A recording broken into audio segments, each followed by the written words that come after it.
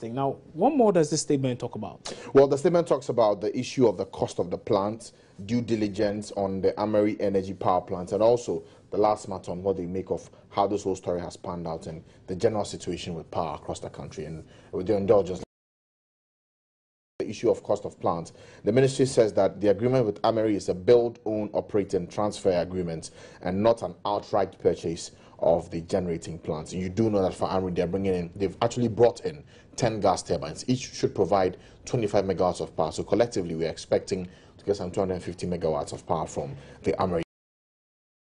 Says it has not made any payments to AMERI and will not be making any payments for the cost of the equipment. Per the agreement with AMERI, government through the VRA will only make payments to AMERI for power produced and supplied to the VRA, just like any other independent power producer. Also, a standby letter of credit for an amount of $51 million, which LC has been raised according to the ministry, and they also talk about eventual ownership of the equipment after 5 years of production and the sale of the power to the VRA. We do know that the initial agreement was that for 5 years, where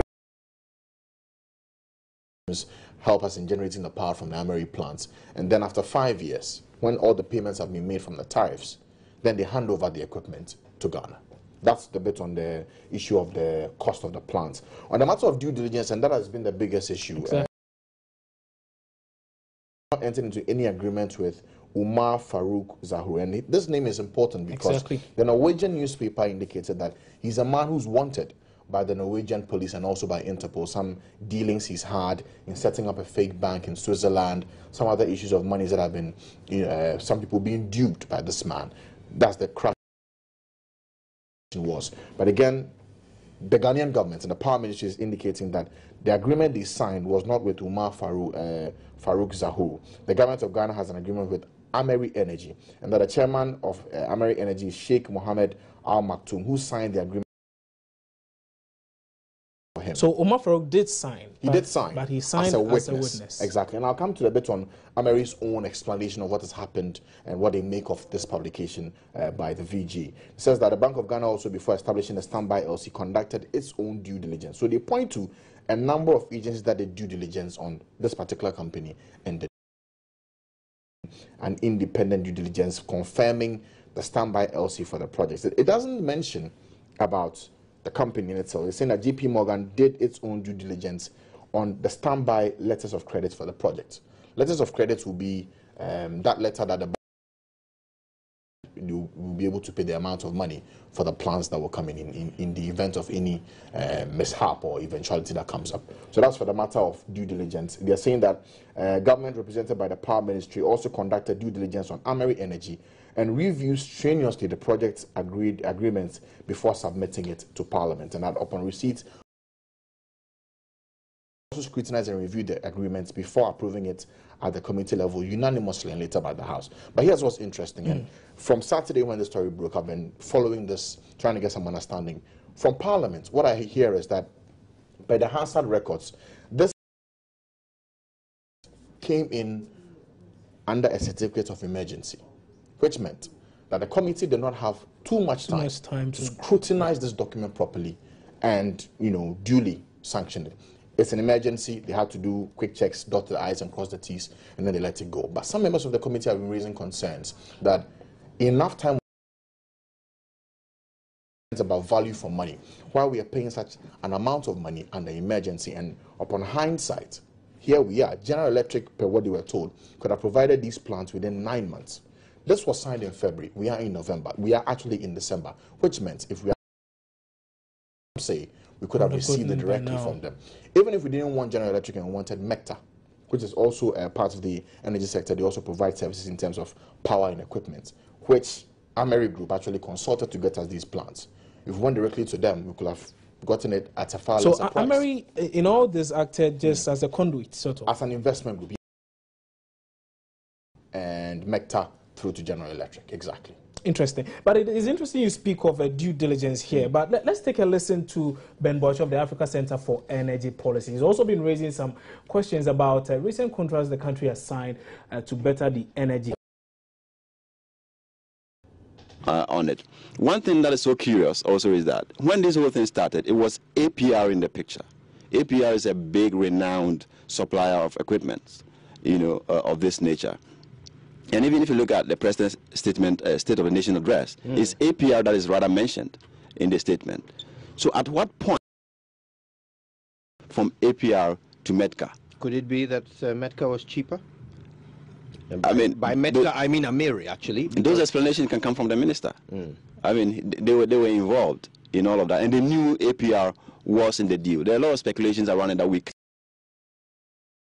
but those explanations can come from the Ministry of Power. At what point did we transition from APR to MEDCA? And did that not warrant that we go in on our own to go and get the plans? I mean, we have been talking about this cost, the cost of buying on our own.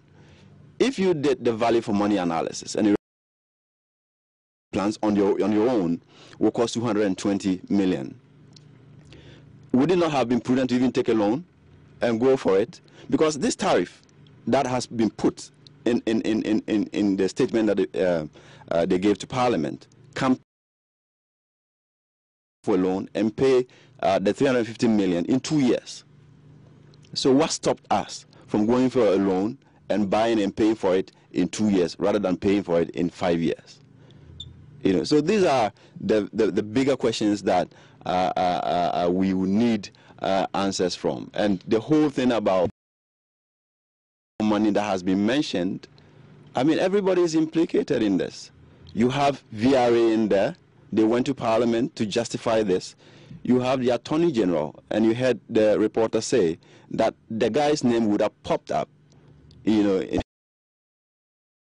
thought to do that due diligence. But let's not ignore the fact that, according to the statement, the JP Morgan, which played a role in this as well, did their own due diligence before this LC of, I think, 51 million was arranged. JP Morgan, I think we can expect that they do some pretty decent due for several deals. Are you surprised that they didn't raise any issue with the CEO, Umar Farouk Zahor? I don't know, but I think if JP Morgan want to do due diligence for letters of credit issued by government of Ghana, it will be on the government of Ghana and not on letters to say that if we fail to pay, they should come to us for the money. So their responsibility was rather towards the government of Ghana to make sure that we have the capacity to pay. Is it unfair to expect that they would at least but again, the company? I mean, the onus is on the ministry to prove that and give us the details. At this point, this is a man at large, who has been able to strike a big deal in Ghana. It goes to dent our reputation, and nobody's accusing anybody, but we need to exonerate ourselves, as a country, because the image out there is so bad that are popping up, and there is a specialist, a corruption specialist, who has put out an opinion saying that she's been in Ghana, she's worked in Ghana, she's lectured on corruption. She cannot attribute this to lack of capacity to negotiate, such a deal. But so that was Ben Boachi of the Africa Center for Energy Policy. I still have here with me in studio Francis Arban of our energy desk, and he has been following this particular issue keenly. So, Francis, we did hear him speak there, but let's talk about your correspondence with authorities. The AMERI. And asking them a lot of questions. Well, yes, I've been sending a lot of mails to the chief executive and board member of AMERI Group LLC. He's called Ziad Barakat.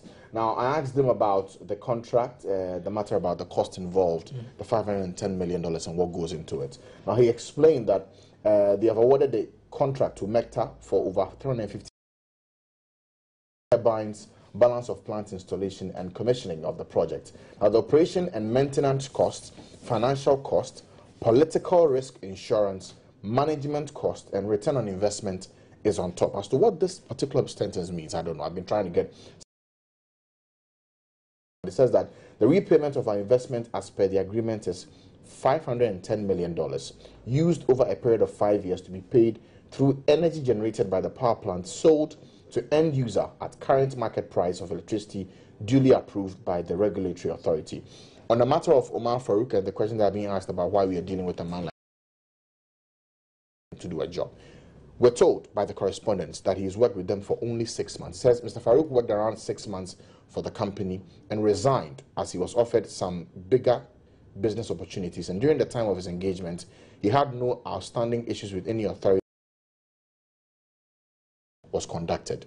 The news about him, and these are the words of Ziad Barakat, says the news about him being wanted is very recent and learned through media. We still have not seen any evidence of this fact. So what it means is that from January till June this year, this man, Farouk, was working for AMERI Group LLC. It's only stated that he was a witness, but if you do checks online, it shows that this man actually worked as the chief executive officer of the company. Again, I asked the CEO the question as to in what capacity he served for AMERI Group. Up until now, he has not responded to that statement. He is not.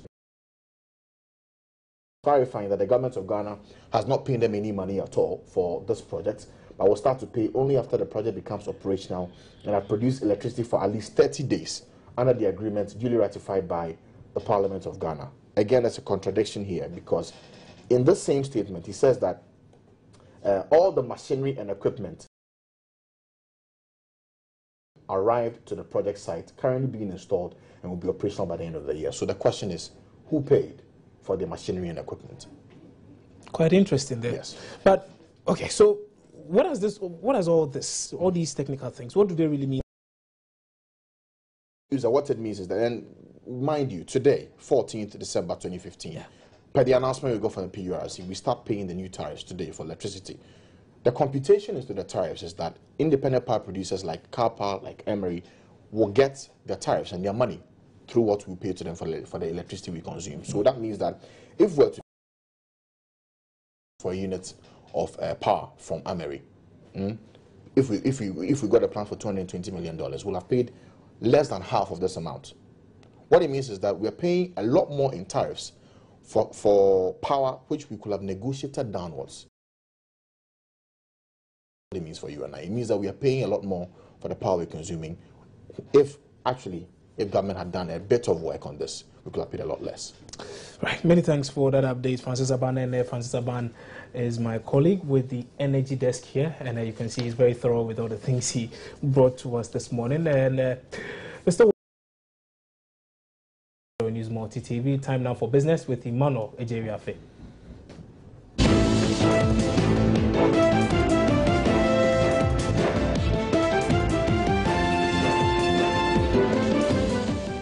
And in other news, former chairman of the Independent National Electoral Commission in Nigeria, Professor Atahiru Jega, is in Ghana to address a public lecture on his mountain on the Electoral Commission to make significant changes in how elections are run in the country. Now, speaking exclusively to Kojo Yankson on the Super Morning Show, Professor Jega admitted that although the theory of electoral reforms is agreeable to all parties, there's always policies are implemented. Now, he shared his experience in changing electoral processes in Nigeria.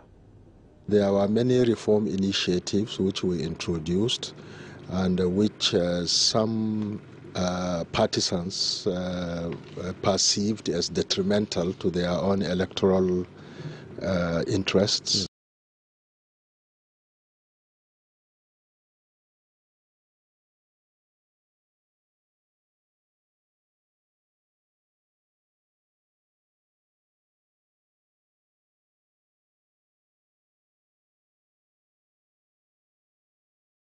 Verify the authenticity of voters on election day was not well received by some parties. Although before we initiated these projects, we had interactions and dialogue with all stakeholders, including political parties, and they all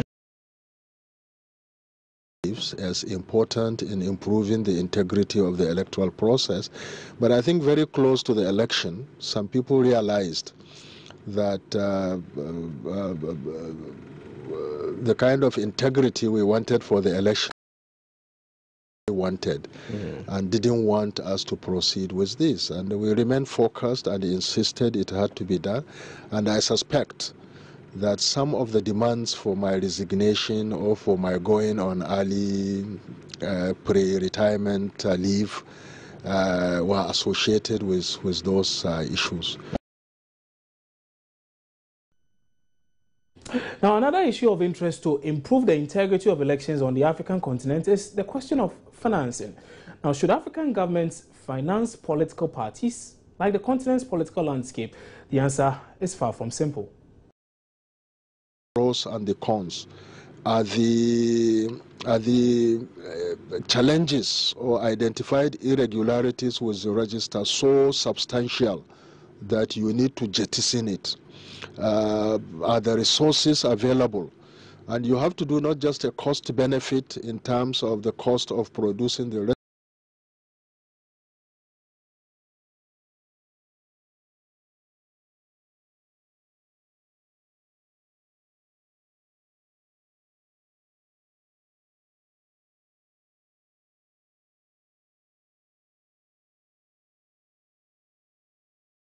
stakeholders in each country, because these issues have to be properly examined and an assessment made dispassionately and on a non-partisan basis. Because we shouldn't forget that also political